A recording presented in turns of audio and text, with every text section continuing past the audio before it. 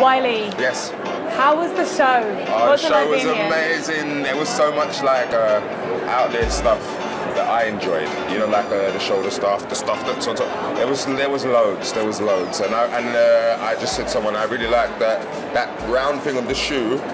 But it's like got something clever. What are them? They're like women's shoes, but they have like, it looks like they're walking on like just a round thing, but they're not. They have like a bit at the bottom.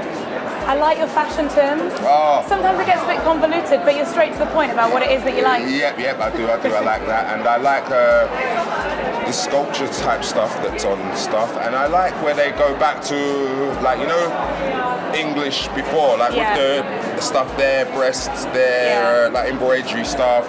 I love all that stuff.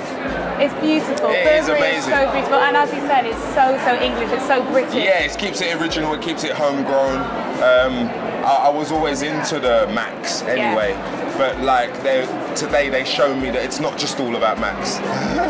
Are you a fashionista? Are you into this kind of thing? Well, you know what happened to me? Like I was all over it. Then I sort of had kids. Then I had to get to terms with my pockets. And then I had to calm down, and now I'm a bit older and the kids are a bit older, I'm ready to go. So when you're talking fashion, when you're looking at trends, is there anything on the street at the moment you're like, Jesus Christ, no, why is that a trend? Not really. I think, do you know what I've learned? Different sets of people create their own trends and build them. Like if it's a skater, if it's someone who's a sailor, and everyone's got their own one. And what I've learned to do is appreciate everybody's different, whether it be just a gown, or whether it be, you know, I've learned to appreciate it. And I think it's because I had an uncle and he was a designer and he was into it, and he always used to show me since I was really little. So I just think I'm open to it. It's expression, isn't it? It is, and it's art. It's artistic too, like music is. So Well, talking about music and fashion and art all coming together tonight, it's all about being British, and this week is the BRITs. We are celebrating. We are celebrating Wednesday night. Proud to be I'm so British. proud because you know why?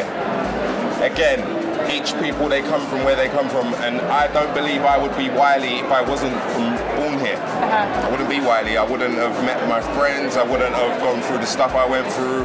I wouldn't have shaped my life. Wouldn't have been shaped out of my situations because I would have been different. So I appreciate where I come from, and I believe. Even just where the music I do, like with Skepta, Jamie, and everyone, it's a London thing. It is. It is, man. Not just England, but it's a London thing. Yeah, I feel very proud of this city, of this country. So am I. And I just want to say, finally, congratulations on the NME the other night. Thank you so much. Outstanding contribution. Thank you so much. You are the Godfather of Grime. Oh man, finally! And I'm like, accepted it. I've accepted it. My dad told me, listen son, and I said, you know what dad, you're right.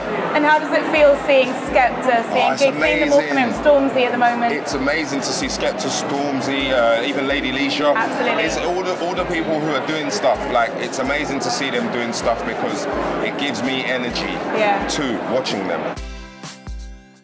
Hi. Oh my God, sorry. Hey! Zane's got a great voice. I'll just leave it at that. I've wanted to meet you. We haven't met each other yet. Got some lipstick on your teeth.